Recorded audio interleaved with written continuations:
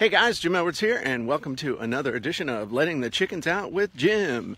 And so today we're going to answer the question, what should I use? A video sales letter, a long sales letter, or a short sales letter? Which do you think works best? And I'm going to give you my personal answer, and then I'm going to give you my professional answer.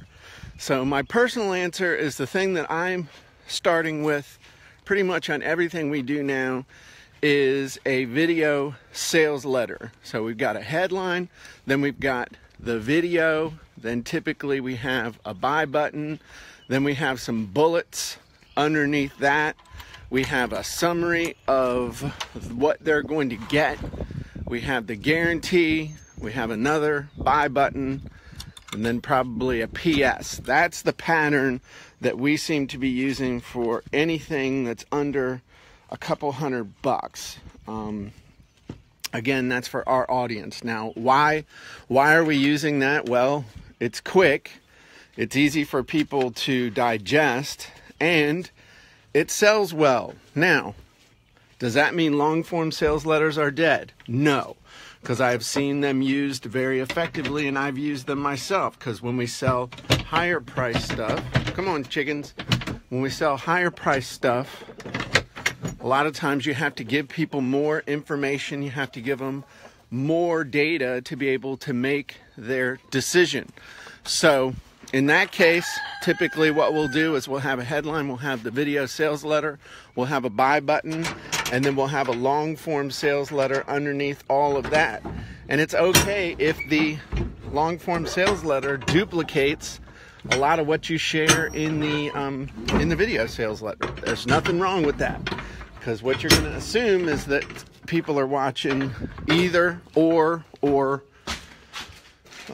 maybe they'll watch both. So, and when would you use a short sales letter? And in my opinion, a short sales letter is something that when you're doing something cheap, or you're doing something not very, that doesn't require a whole lot of thought, then using a short sales letter makes sense as well. So that's what we're doing. And now the professional answer is you have to test.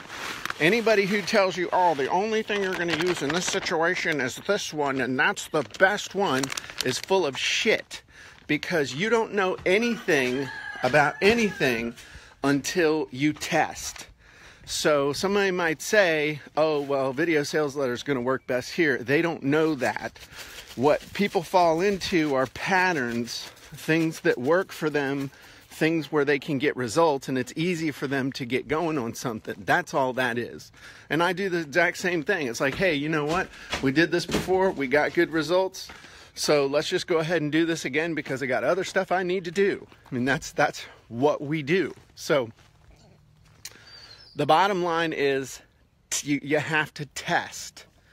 But me personally, I start with the video sales letter with the format that I just told you right there. Headline, video sales letter, buy button, bullets of basically bullets, then a summary of what they're going to get, a guarantee, call to action one last time, and then a PS, and that's it. So anyway, that's my answer for what works better, long form sales copy, video sales letter, or short sales copy. Everybody have a great day. Give some comments down or say something in the comments below. Sorry, I'm thinking about chickens and stuff, but they're all excited because they're getting their snacks. And everybody have a great day. Let me know what you think, and talk to you soon. Bye-bye.